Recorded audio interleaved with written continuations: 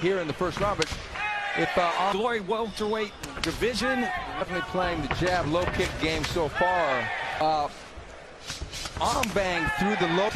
That actually hurt Bang's right leg. well, it hurt him, but okay. As the fight goes on, it sure will. Now it's become a full-time. Now it's ball go. Valtellini at any moment. There it is. There it is.